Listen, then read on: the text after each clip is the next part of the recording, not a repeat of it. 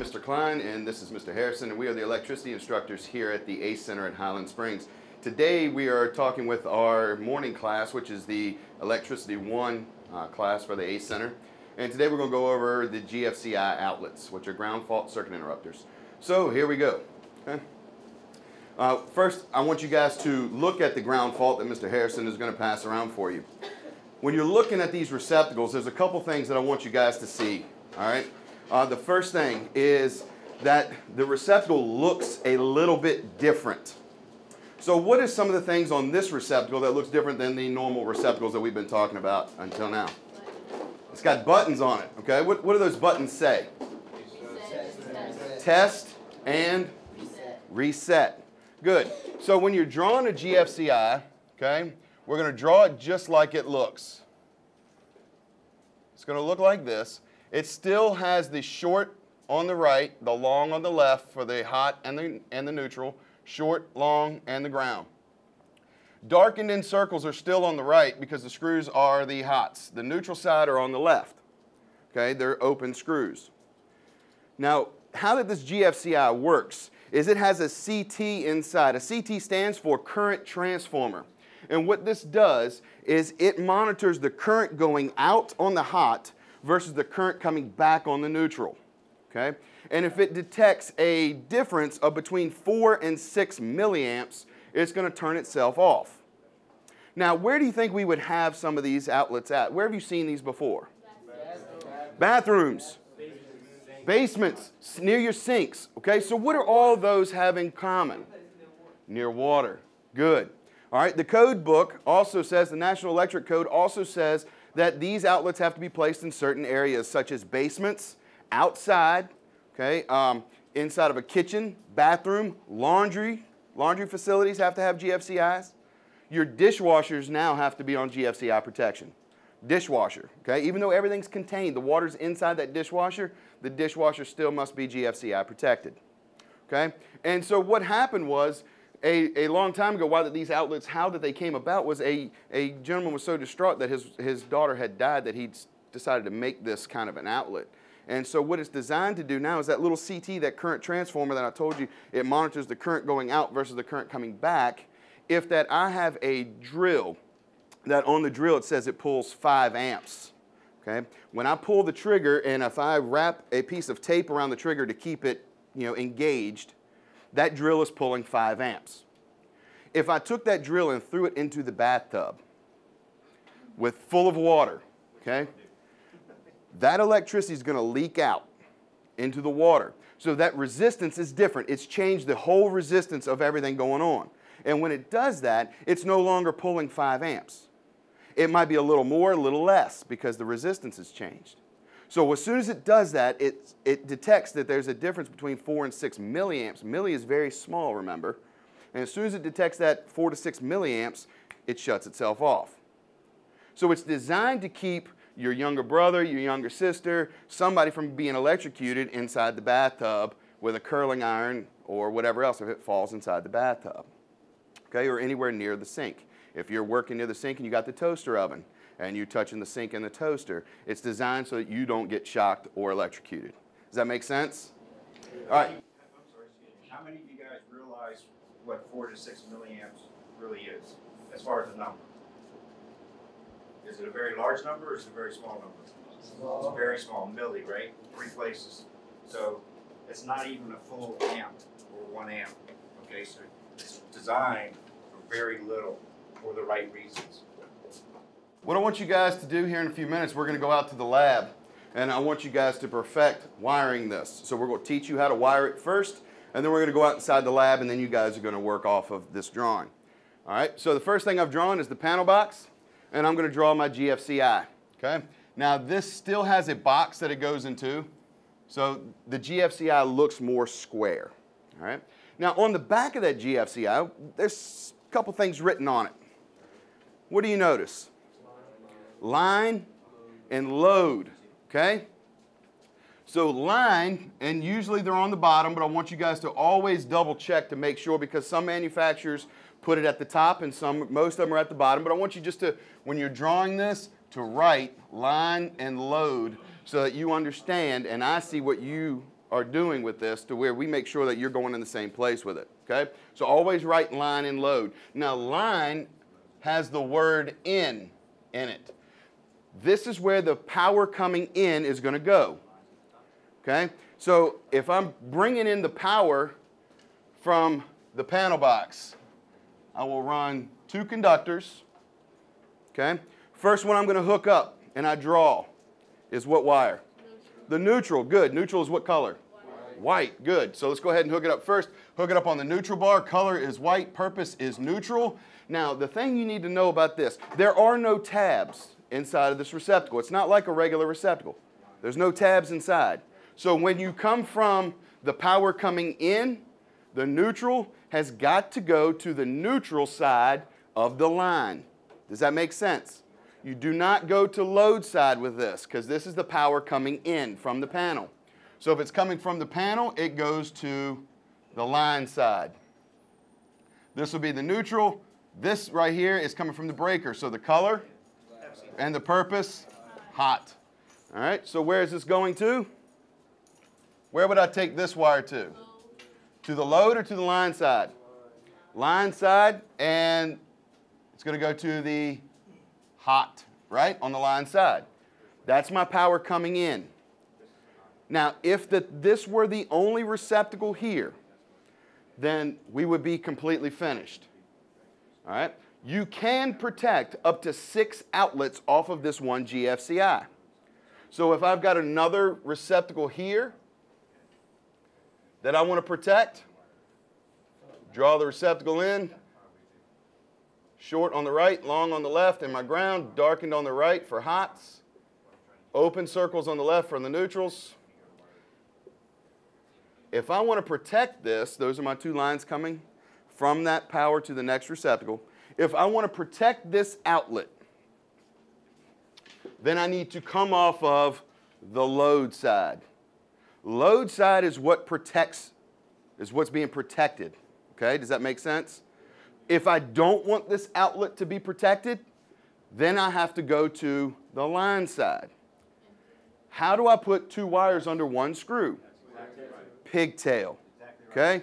So if I want to not protect this, then I'm going to pigtail off of the line side. If I want this protected, then I'm just going to simply come off of the load side. So neutral. And what side would the neutral go to over here? Left side. Does it matter which one? Why not? Because of the tab. Good. The tab is in place, and so therefore the power continues to flow. Color is white. Purpose is neutral. Okay? Good. Now, if I want to, I still got to get a hot wire off of this, so where am I going to come from? I want this protected. Come from the load side. Good. Exactly right. Good job, Mr. Washington. So here, and does it matter if since I put it on the bottom, does that matter? No. Why not? Because of the tab. Good job. So this color, black, purpose.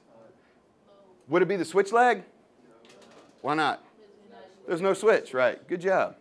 All right, so what I want you guys to do is we're going to now go into the lab, and we're going to start the second portion of your learning process, which is to actually do this inside of your booth, okay? What I want you guys to do is we're going to use 14.2, okay? So 14.2. Does anybody remember how many amps that 14.2 is good for?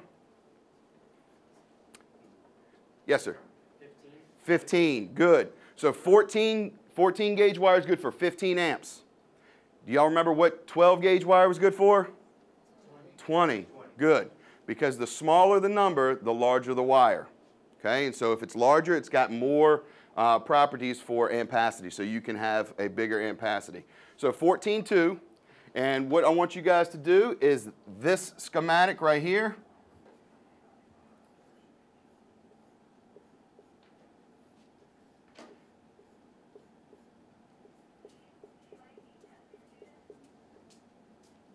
The GFCI is here.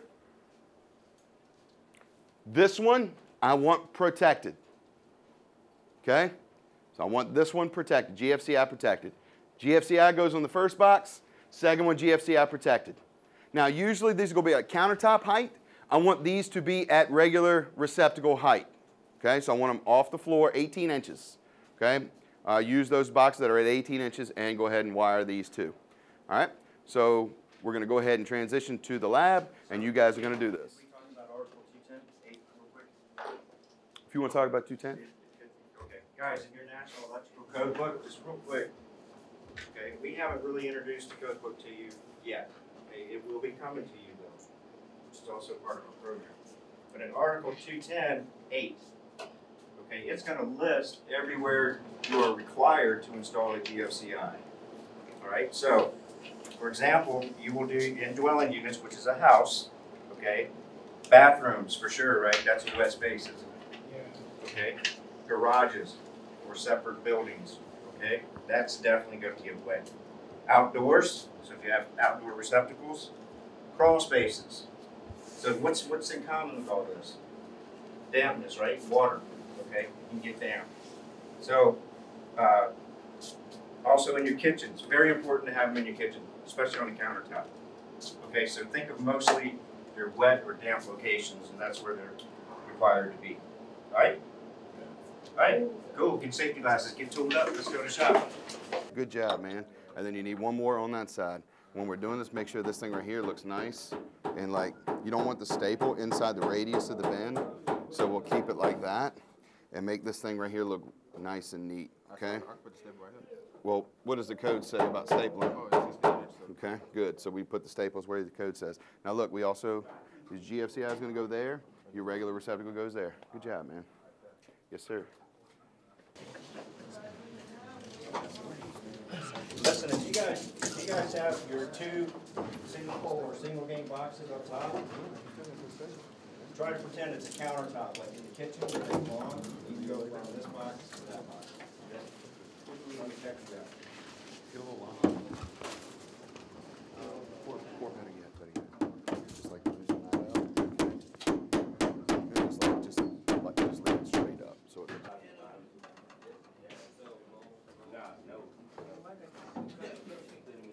That's right. That's right. Put the GFCI there, and the regular one there. Okay. You don't have to go here. I ain't got to put a home. Just home run here. Home run to that. All right. There you go. Yep. There you go.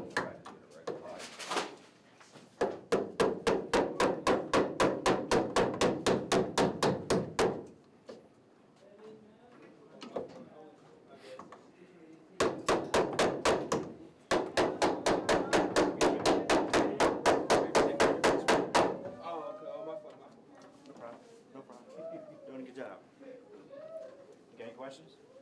No. Okay. Very good. Very good.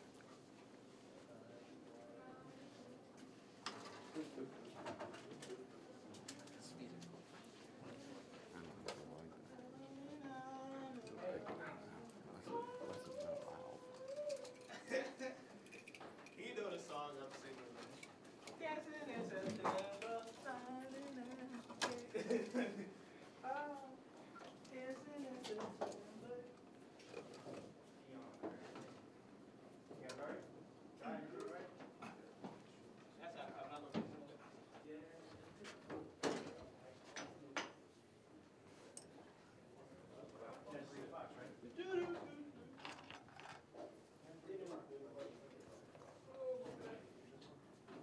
You getting it?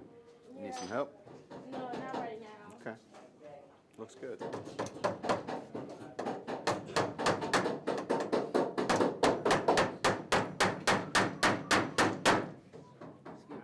When you're using the knife, okay, you did really good coming down through here. When you get to like right here though, you don't have to finish that cut. You can open this up like this and then pull, you see what I'm saying, like that, and get it out. It's okay. That's not gonna hurt it, okay? And then take the razor knife and just trim all that out, okay? Then when you start the cut here, come back up all the way inside. When you come halfway down through, then I'm gonna stop right here and put my hand above the knife, okay? Because I never want to cut where my hands are underneath that blade. And I don't have to finish all the way down because now I've got a nice clean opening. I can open that up, and then I can cut this, pull this out, and then now you have all of your wires there. Track the knife. Teammate. Good job. Oh,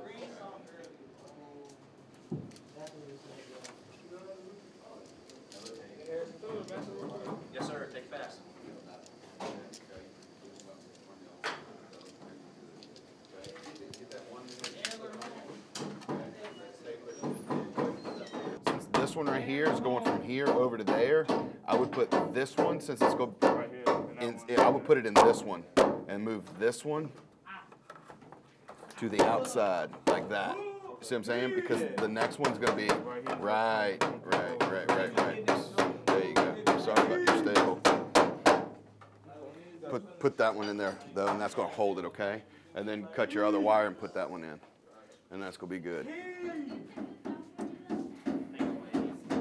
Nah, Bolick, that looks good, man. I'm gonna move that out of here just for now. All right, so look. Well, what we're gonna do is we're just gonna do this. This will be the first one, then you cut the next one, okay? That way it's not. Yeah, you need two, okay? And cut that one, boom, and then get another one to come up and over into that, okay? And you can go ahead and staple this Jimmy Jank right here to the face, okay? Go ahead and hook that one up, and then you're good. Yes, sir. You need help? Come on. Brownies. Should I staple them like this? But you need, yes, but I would run one more and then staple them, okay? Because two wires have to be run. You need your home run and then this, okay? So run your home run and then staple them together, okay? How much your home run be, like 5? Make it 20. Make it 20? 25, okay? So it would come through there and then come straight down and out. Leave that one in there. I'll put it on the other all right, don't yell at me. side. Like that. All right, All right, yes, sir. And then put the other one in, and then just bring that, leave it out like that, and then nail that one, okay? That's good. You good, man? Need some help? Yeah. Okay. I gotta get from this box right there. All right, so look, let's go like this, because we're not going to use this box. We're going to use these down here. So let's go ahead and hook this one up first. We'll put it into this one, okay? And this will be your home run. So this will be the feed. So if this is your feed coming in, is this going to be line or load? Line, good. So we'll staple it here, cut it. Then you're going to run another wire from there up through into that, and that's going to be the load, okay? And then your GFCI will go here. But you can cut it and staple it right there, okay, for your panel box. Good job, man. Thank you guys for watching. Hope you enjoyed the lesson and enjoy your day.